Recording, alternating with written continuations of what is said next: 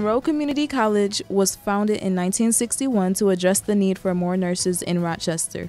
Its founding board of trustees consisted of 9 individuals, including Dr. Alice Holloway Young, Rochester's first African-American principal, who would later become board chair.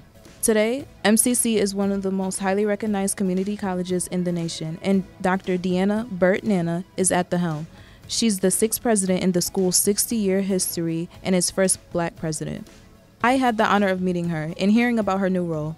What do you do as, president of MCC? I set the vision for the college, the priorities for the college, but I don't do any of that in isolation. It takes a whole bunch of people moving that forward. And it takes people trusting you, both the excellence you bring to your role and your ability to inspire other people to come alongside. So yeah, my role is to make this a wonderful learning environment for students by hiring really good people that care and share the same passion for me and for our vision for the college. Could you just briefly explain what it means to be the first, Black MCC president in 60 years? Every time I interact with someone from our community that celebrates me being in this role, celebrates Dr. Alice Holloway Young and how she was a trailblazer as a founding member of MCC's our board. And so I met her for the first time last week, and she just lit up, to kind of see me and to tell me, I'm so glad you're here. And I wanted to let her know how much I appreciated that she made that possible. She said, no, you made that possible. But she's just so humble like that. But I do celebrate every time we as people of color can find our spaces where the excellence that we do bring is celebrated. I also think about it from the standpoint of where I came from and my family and how that courageous decision that my grandfather made to send my mother north and say, no, she's not going to pick cotton. She's going to be educated. Dr. Burt-Nanna says she often thinks about the impact of her family and how she's continuing their legacy. If my being in this role inspires someone to either continue a good legacy or break a mold of something systemic that's not serving them or others well, then that feels pretty good. What challenges did you encounter getting there and right now? Well, there are challenges every day.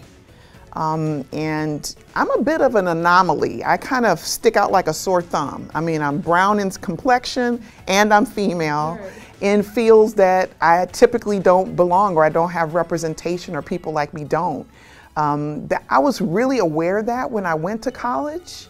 And I went to college to study computer science because I was always strong in math and science, and I just kind of found it fun to think about. And so it came kind of easy for me. And then when I got in college, I learned some different paths to still work with computer technology, IT. But you don't usually see girls doing that. Right. But I did it anyway. Dr. Burt-Nanna got her first taste of being an educator when she began teaching a college course in computer programming. And I started or built a computer networking program from scratch for that college. Grew it into multiple sections of classes, tons of students, an icon program at that school. And most of my students were white males. But because there was representation, I began to see more women thinking, maybe I can do that. Dr. Burt-Nanna joined MCC at a time when many students were struggling with the effects of the COVID pandemic on education. I came into MCC in May, and that was right at the time we needed to start bringing people back on campus, bringing students back to learning, bringing workers back on campus, and not everybody wanted to come back. And so we learned some things about continuing to provide flexible education, whether students want to learn in person or a bit of both online and in person or fully online. We do it all, so we make it flexible for folks. So it created a climate for innovation so we can start to think about doing some things differently. Dr. Burt-Nanna says she looks forward to making Rochester her home and making a positive impact on educational opportunities for students like me.